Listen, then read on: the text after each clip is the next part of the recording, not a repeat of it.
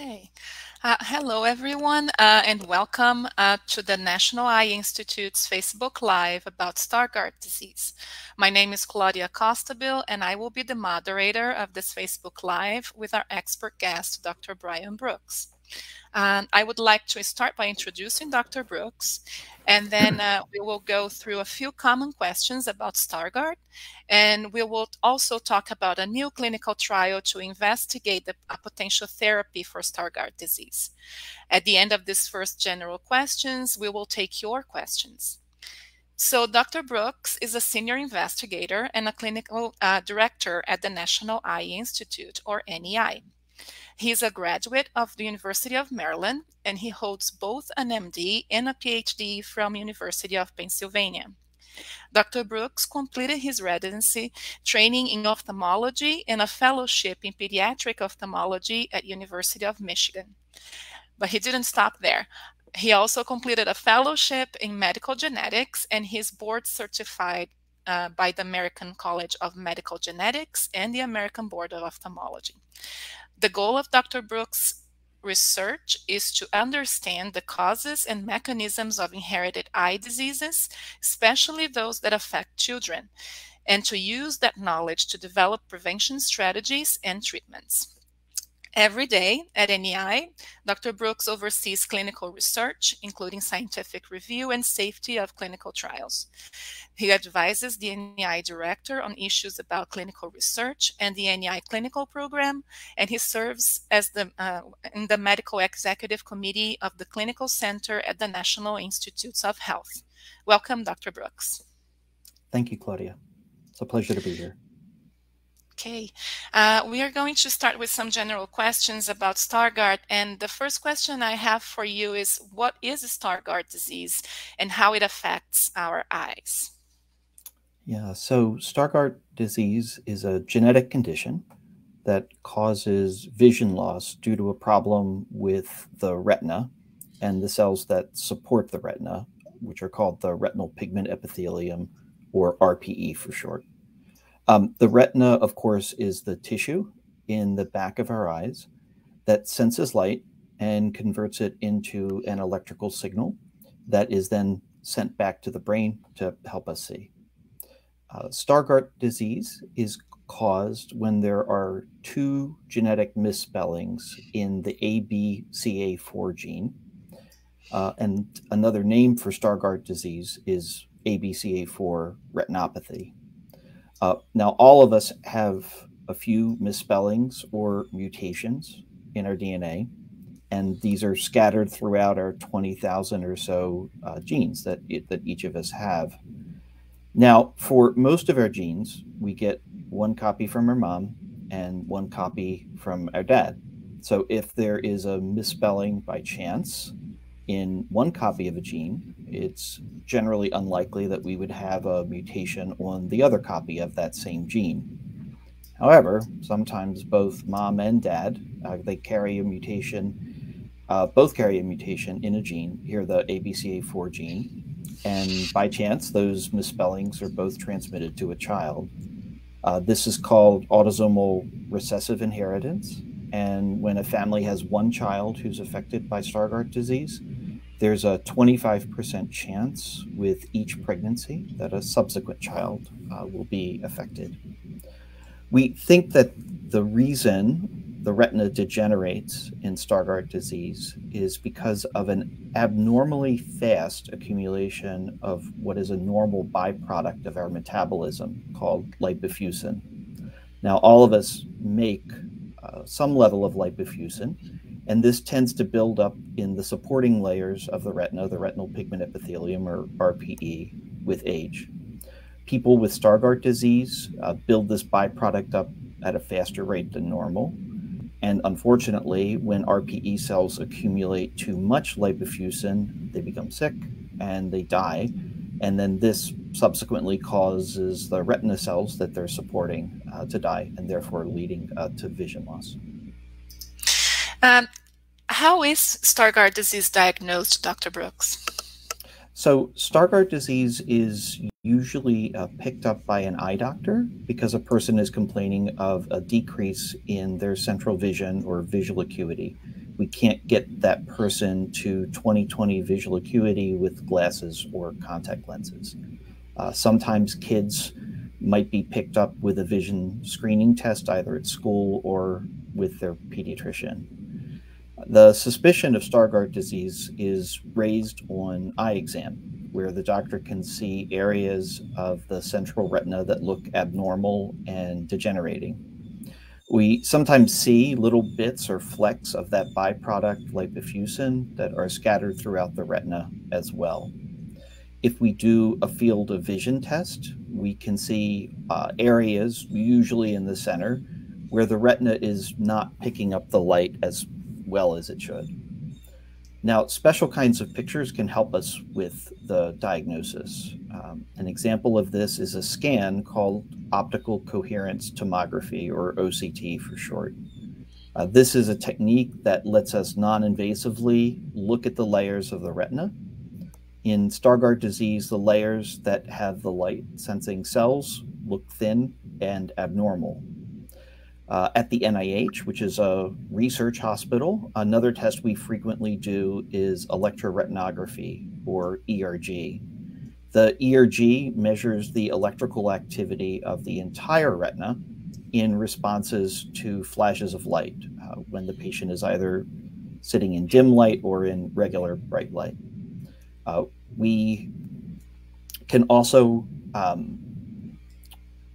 so those are measures of rod function, which is in dim light, or in light like we normally operate in, of so-called cone vision, rods and cones being the two type of light-sensing cells or photoreceptors that we have. Cones can also help us with color vision, and it turns out they're especially clustered in our very center of vision. Now, in some people, this test looks pretty normal, which is a sign that progression is likely to be slower than in those people where the test looks abnormal at the time of diagnosis.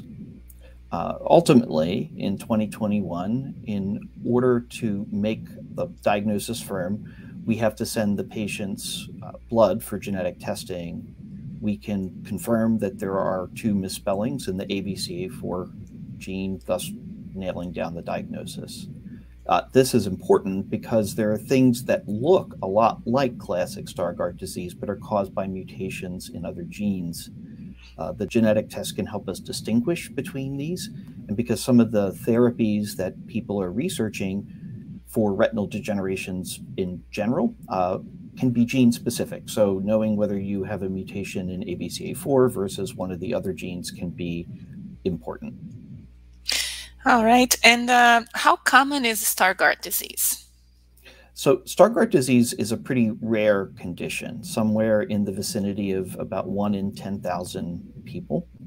Of the inherited retinal problems we see at the NIH, however, it's one of the more common conditions. Stargardt disease can present in childhood, but it also may not be evident until the 40s or even the 50s in people.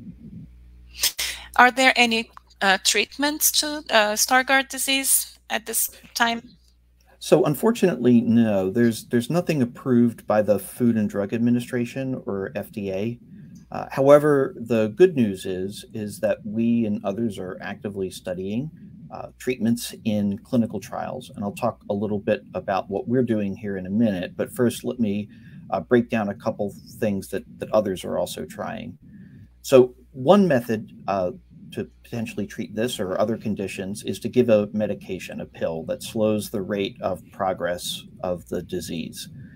Some drugs rather can make the retina cells more resistant to that to damage by that byproduct called lipofuscin. Some drugs may help the cells to rid themselves of that lipofuscin.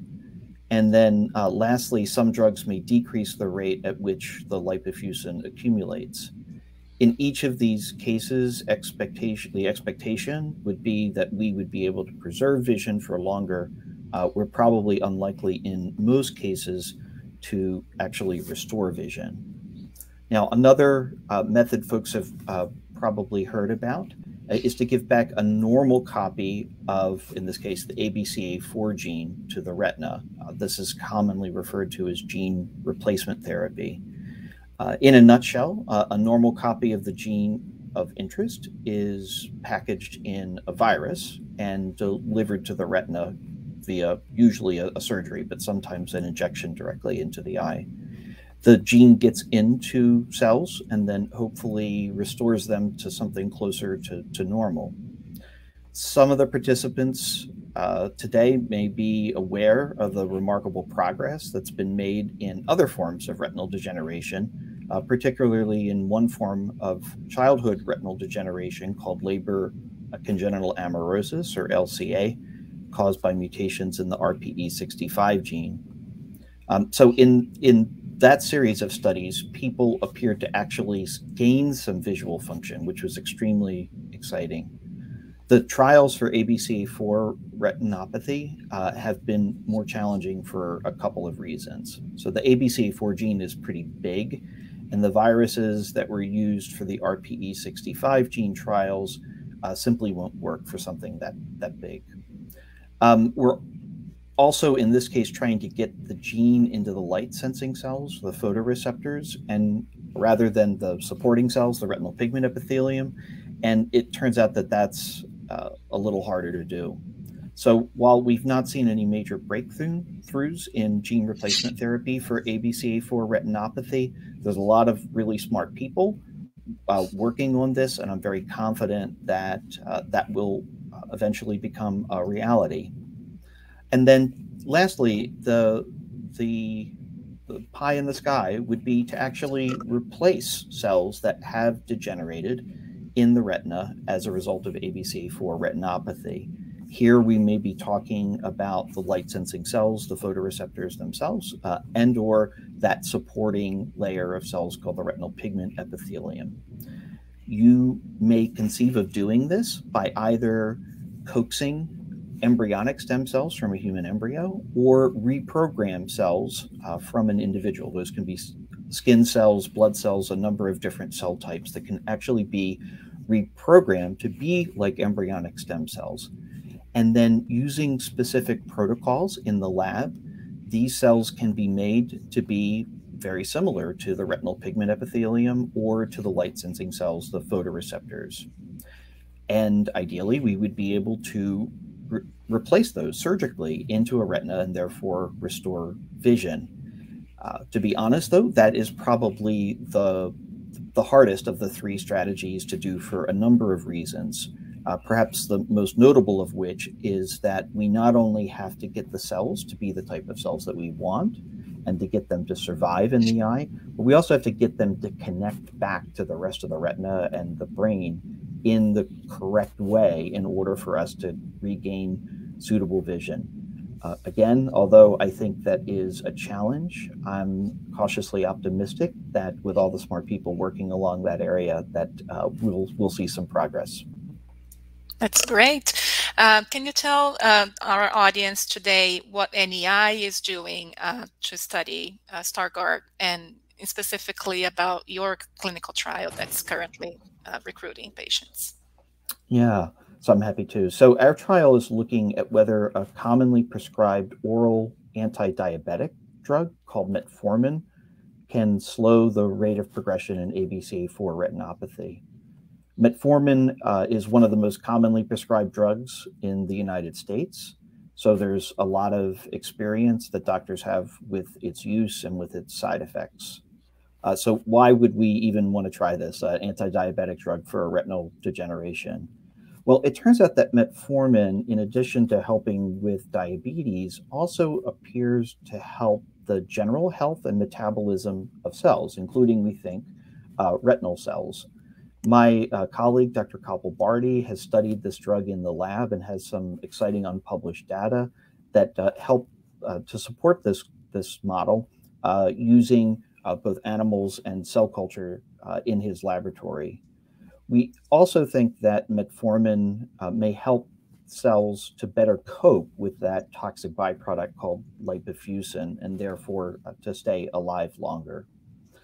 Interestingly, there are other groups that are looking at metformin as a possible treatment for other kinds of neurodegenerative diseases. And there's even a trial of metformin for a related but different and more common cause of blindness called age-related macular degeneration, or AMD, that I believe is being run out of the University of California, San Francisco. The doses that we're using of metformin in this study are the same range of doses that we would use in patients who are diabetic. So patients start on 500 milligrams a day, and then they ramp up slowly to a maximum tolerated dose of 2,000 up to 2,000 milligrams per day. Patients are monitored with routine blood work and by an internist or a pediatrician, depending on their age, at all of their visits. In general, metformin is pretty well tolerated. The most common side effect is GI upset, things like nausea, vomiting, cramping, diarrhea, and the like. These symptoms tend to become less with time, and they can also often be reduced if we switch folks that are 18 years of age or older to an extended release rather than an immediate release form of the drug.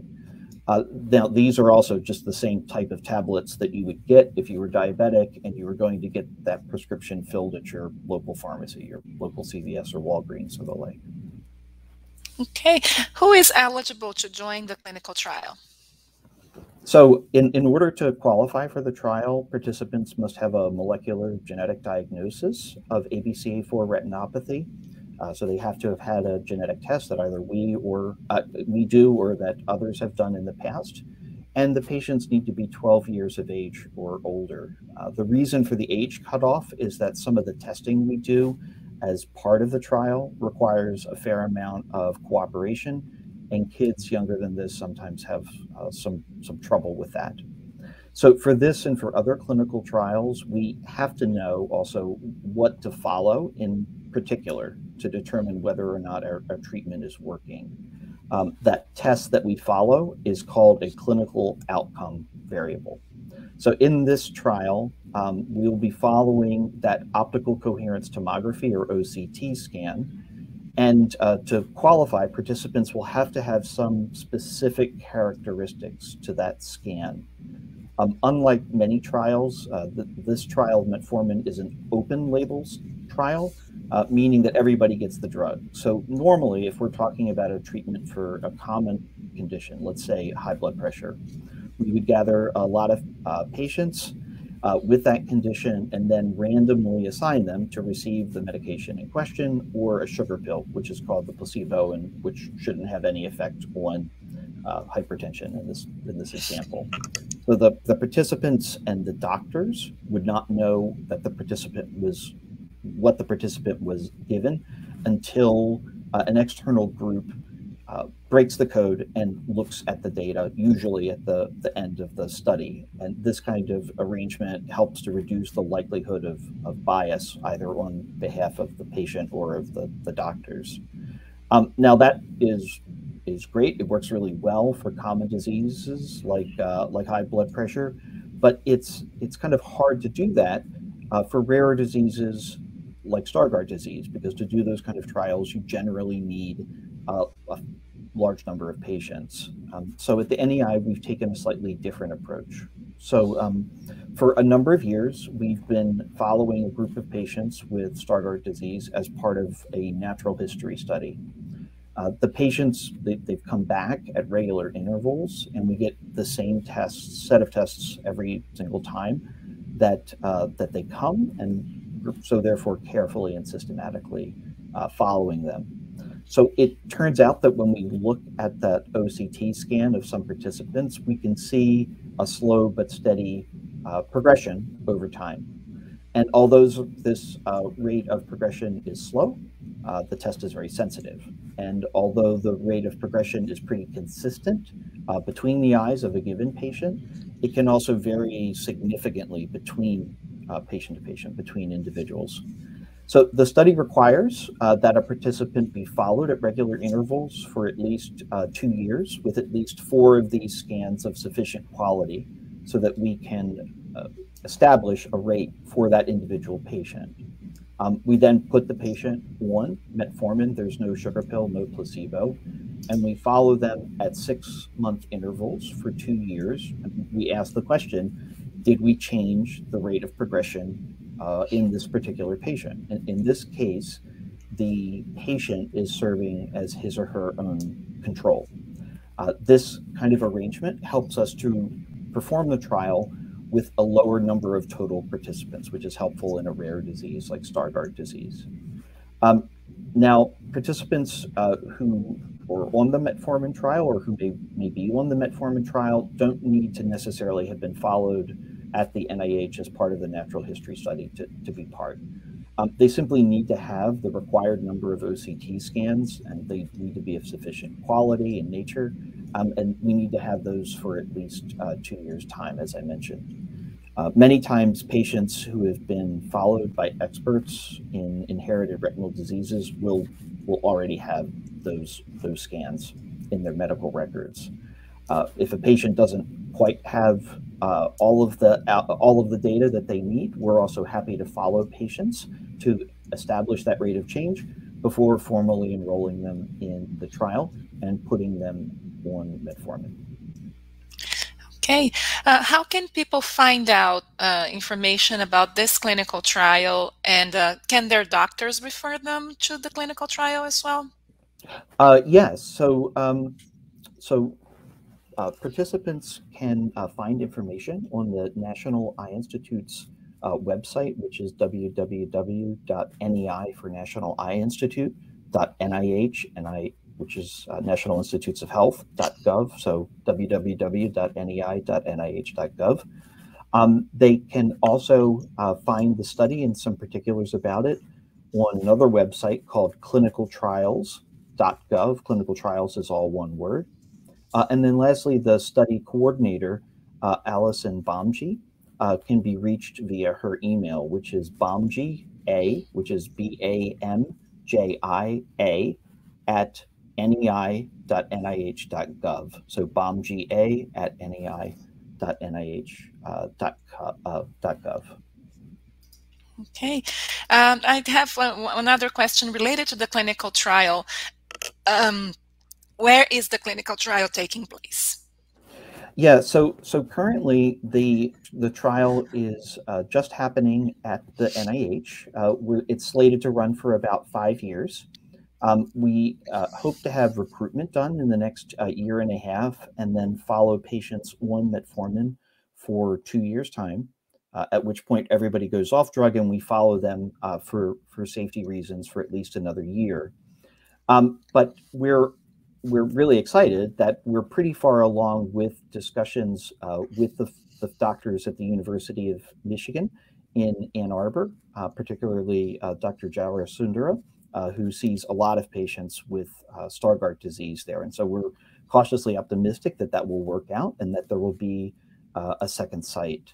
We hope that that will help with recruitment, making it easier for patients, particularly those in the Midwest, to be part of the trial. I should note that the trial is free of charge, so there's no cost to participating in the trial. The testing that's done, the eye exams that are done, the medication that's given are all given free of charge, provided the patient qualifies and is able to give us informed consent. We also have funding to at least defray some of the cost of travel and of lodging during the time that patients are coming to see us. Okay. So how long do the patients stay in the trial, and how long is the trial running for? Yeah, so the patients will all be treated for a total of 2 years at 6-month intervals. The total length of the trial is about 5 years. And the reason for that is that not everybody enrolls at once. So we're going to try to enroll for about a year and a half, hopefully get to our required number, which is in the vicinity of 40 to 44 patients. And then those patients will be followed on drug. And then once the 2 years is up, they will be taken off drug, and we will follow them to make sure that there is no toxicity. I should also note that the trial is being monitored by an external board. It's called a Data Safety Monitoring Committee, or DSMC. So it's not me or the folks at University of Michigan that decide whether or not this is working and safe. They're external people who are making sure that things look good and that they're being run as they should be. And in the event that the drug looks really good, they can also do things like say, well, no, you should keep people on the drug, in which case we would amend that. But that's not something that we necessarily bank on. Okay, thank you very much for all the information. So at this moment, I would like to open for audience. If they have any questions, just send us. I'll give you guys a minute, and while we wait for your questions, I will ask a question of my own. What if a patient cannot stay for the whole 2 years during the trial, Dr. Brooks? Yeah, so participants are free to withdraw from the trial at any point in time. If a participant withdraws right away, we're happy to follow them just as we would follow any other patient with ABCA4 retinopathy. If someone drops out further into the study, we continue to follow them actually under that study, although their data will be analyzed separately from the rest of the folks that stay on the drug for the entire time. All right. Okay. It looks like we have one question, and the question is, my 22-year-old diagnosed with Stargardt at age 10. My 25-year-old shows no symptoms. Is it likely that she will ever develop symptoms in the future, given that her brother's early onset? And her blood was submitted to the NEI, but the result was not returned for her yet. So can her brother also be evaluated or get evaluated at NEI? Yeah, so the best way to ensure that a sibling is or is not affected is by a detailed eye exam, similar to the one that we're doing at the NEI. If there's any doubt about whether an individual is affected, then genetic testing can absolutely be sent to try to help clarify that situation. Just speaking in general, I don't know this particular patient or the family or any of, I guess, the details beyond what was written in the chat.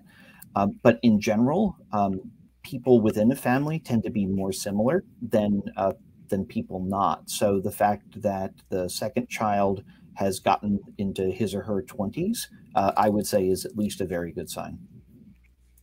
All right. What if a patient in the clinical trial doesn't respond to metformin? Does NEI refer them to other trials? Are there any other trials going on? Oh, yes, absolutely. And so I didn't go into a lot of detail about the other drug trials that are going on, but there are absolutely other drug trials. We let patients know not only about our trial, but about all the other trials that are going on, trying to give them some background information about those same trials. I should also mention, Claudia, that because metformin is so rapidly cleared from the system, people that participate in the metformin trial, if metformin turns out that it doesn't work, it really shouldn't disqualify them for then participating in other clinical trials down the line. We would not anticipate, because the drug is so rapidly cleared from the body, that it would have any effect on someone's ability to participate in future clinical trials. All right. We have one more question. I am 51 and have Stargardt disease. I am highly functioning and I don't have to take high risks. Is this trial to stop deterioration or to seek improvement in vision? So it would be great if we saw improvement, but based upon what I know as a scientist, I would say that it really is probably more to help preserve vision over a period of time by making the cells in the retina be healthier for longer. So, and that's generally the case for most of the oral medications, I would say, that are being tested. Okay. Can someone from another country be a part of this trial? So theoretically, yes. When you're when you're from another country, it does create, admittedly, certain hurdles. We can't support travel from other countries to come to the United States. That's just part of NIH policy by and large. If patients are able to come and they otherwise are able to understand the consent and they otherwise qualify by all the other means that other patients would qualify, we would certainly consider their application. Okay. One more question. Our 10-year-old daughter was diagnosed 2 months ago. She will be 12 before the recruitment of the study is over. We have the genetic testing next month. Is there a good central place to find information once we have her results? Yeah, so going to our Office of Communication has set up a nice information page on the NEI website. So that's nei.nih.gov. There's also information on clinicaltrials.gov, where if you do a search under ABCA4, you'll find both this trial or this trial and others that are being done related to ABCA4 retinopathy. Also, just reaching out to Allison Bomji at bomga.nei.nih.gov. That is also an option, and she can provide written copies of the consent form information about the trial, et cetera. Okay. And just a reminder, we're going to keep posting that page on the comment section here. So if people are interested in more information and going to a centralized page where we have this clinical trial information in, we're going to post them a couple of times during this chat and after. One more question I have for you. If metformin works for me, can I continue to be seen at NEI? And is there an eye doctor there that can take me as his or her regular patient? Yeah, so we do follow patients with ABCA4 retinopathy. Whether we continue to follow patients off the trial will depend probably upon a number of factors, but we generally are open to doing that. One thing that we can't do, because we're a research hospital and not a regular hospital, is follow people for their regular eye exams, not a research-based eye exam. Where we might be looking, say, at their glaucoma or their cataracts or those kinds of things and treating their glaucoma or their cataracts. It's really important that patients have a regular eye doctor close to where they live, not only because that's the nature of how the NIH clinical program works, but also because we don't have an emergency room. We don't have a place where if somebody gets a red eye or they get hit in the eye and they need to be seen sooner rather than later, that's something that should probably be handled by a local ophthalmologist. Okay. One more question. Could you expand on the mechanism of action of metformin? Yeah. So without getting too much in the weeds, so we think that metformin helps with cellular health and metabolism by basically improving the energy output. So our cells make something called ATP, which is what fuels the metabolism of our cells. And that's done via a portion of the cells called the mitochondria. So we think that metformin helps in that way by stimulating that process. Metformin may also help with the clearing of that toxic byproduct, so helping in the cells to deal with that, to get rid of the lipofuscin a little better over time. Basically disposing of the waste material. And so those are at least two of the proposed mechanisms of metformin, although it is also known to have lots of effects within the cell itself. And so it's possible that there's still something that we don't understand that we're still exploring in the model systems. Okay. Is there any risk of participating in the trial, and what those risks would be?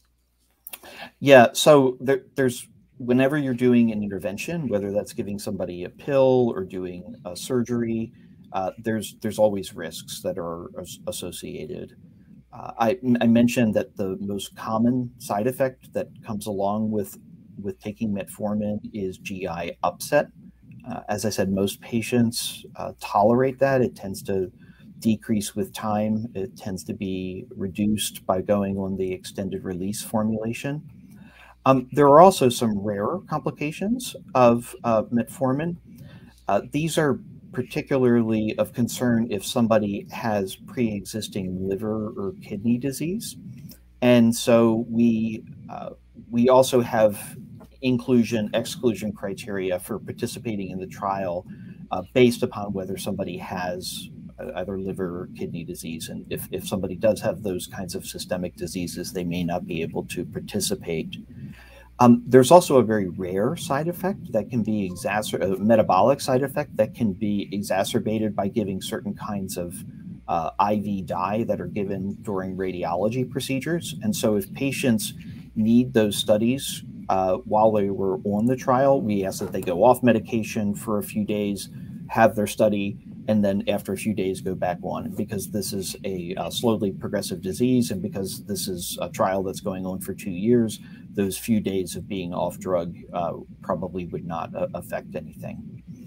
Like any medication that we take, there are rare patients that can have allergies to the medication when they go on it that can result in things like skin rashes or other kinds of allergic symptoms. Okay. One more question. When can people start sending in an application for their study? Is it open now? Yes, the study is open now. It's recently started, and so they can absolutely reach out now to our folks, to our study coordinator. And what we will request is we will request you to sign a copy of a medical release form so that we can get records from your home physicians to see what's there and what's not there. And then it'll be an individual on an individual basis, depending upon what someone has or doesn't have, as to whether we think that they might qualify and it would be worth them making the trip out to the NIH.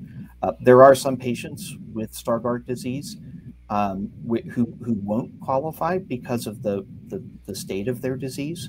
So just speaking in general, patients with more advanced disease, it's hard to follow them using that measure called the OCT. And patients who have a broader form of retinal degeneration, they also may not qualify just because the nature of the OCT scan doesn't really readily allow itself to qualify. So before somebody makes a trip either to us or hopefully Ann Arbor when they come online, that we would want to evaluate and to at least have a high probability that they would be able to be followed and to be able to enroll in the study. Okay. Beyond the cost of the trial being, no cost to patients, and NEI possibly covering some of the cost of travel, are patients in any other way paid for this trial? No, patients are not paid basically a stipend for the purpose of participating. In general, we do that because we don't want there to be we want patients to participate because they are interested in participating in research. We hope that the drug, of course, works for the individual, but we don't want to have any kind of undue influence. It should really be the patient's decision because they understand the risks and potential benefits of being on metformin. They otherwise qualify and are willing to be followed along. And it's not just a payment, for instance, that would be an inducement. Okay. Dr. Brooks, I think we don't have any other questions, but I'll give our audience a couple more minutes. Is there anything else that you would like to share with our audience in terms of Stargardt disease or the trial? Well, I would just, for all the participants that are online, I would just like to offer them some hope that whether it's metformin or one of the other treatments that are being evaluated elsewhere, that I really am optimistic that in the next 5 to 10 years that we're going to be able to find something that looks like it's working. And it may require, depending upon the particulars of what it is we're talking about, it may require some further nailing down with further studies. but that I would want to give folks on the line some hope that there's a lot of smart people all around the world that are working on this condition and trying to find treatments for it. So do have hope. All right. Okay, so with that, we're going to conclude this Facebook Live. You can always message us, at the NEI Facebook page. You can email the trial coordinator. You can follow up with our web page. And if you have any questions, you can also write them at the comments. We're gonna be monitoring them for a little more. And with that, I would like to thank you, Dr. Brooks, very much for your time today. Thank you very much, Claudia. It's been my pleasure.